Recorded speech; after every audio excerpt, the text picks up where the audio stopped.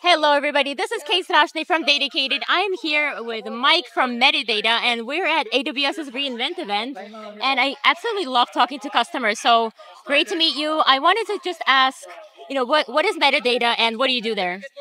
It's great to meet you too, Kate. So Medidata, we are a life sciences tech company. And over the course of our 25 years, we've been working on providing digital solutions to life science and clinical trial companies and pharmaceutical companies, that kind of stuff. And so one of our newer solutions that I kind of wanted to talk to you about today is our Data Connect and Clinical Data Studio solutions. And what those solutions are trying to do is they're really trying to bridge the gap between the raw data ingestion and the analytical and processing layers. So typically what our customers had to do before is they would use our flagship product, Rave, to ingest data and start collecting it. But then there's the whole analysis piece, right? And that in and of itself is a journey that's going to lead them for days, months, years as they're processing the results from their trial.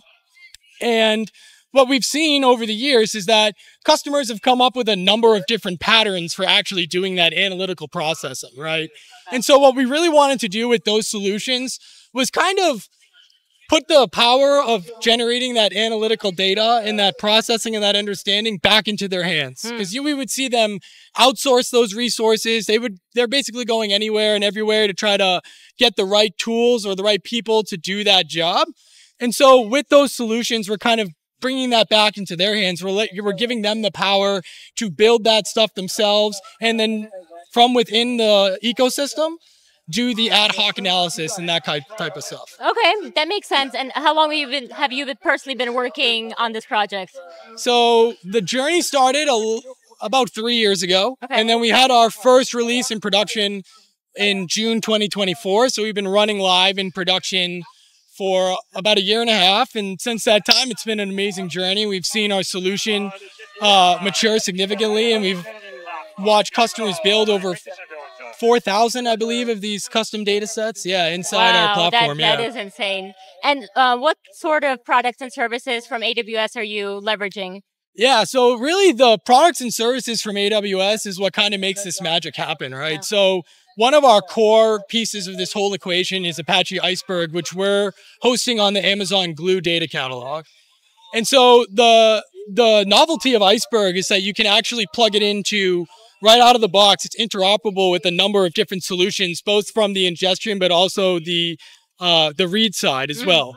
So what that allowed us to be able to do was give customers the ability to work with their data regardless of their experience level. Oh, okay. Because we could plug in out of the box solutions for things like streaming using like Amazon's Managed Flink and Kafka solutions, or we could do things like ad hoc ETL and querying using any of the connected warehousing providers, right? And so we were able to build, for example, we built an RStudio SDK to give customers that were very proficient in programming the opportunity to actually work with that data on their local machines in code and write the data back into the system.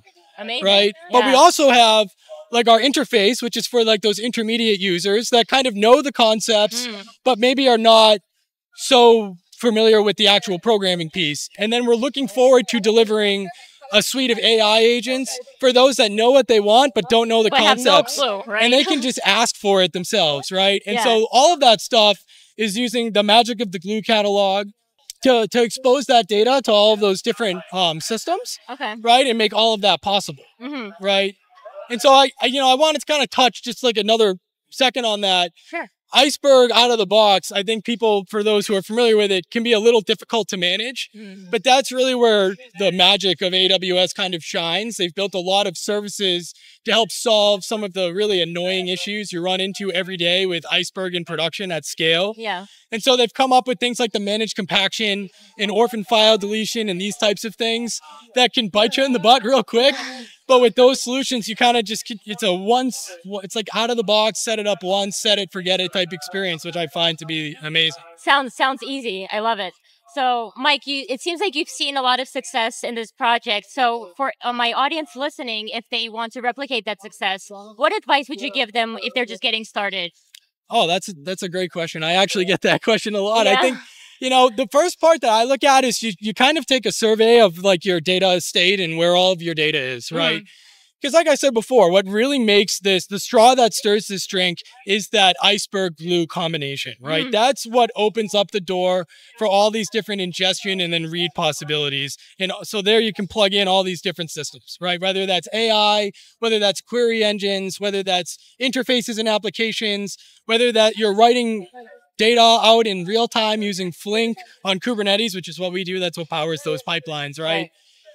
And so you take a look at what you have for your data and you figure out how you can migrate to that Glue Iceberg solution. And then the rest, you'll just kind of find it falls right into place, right?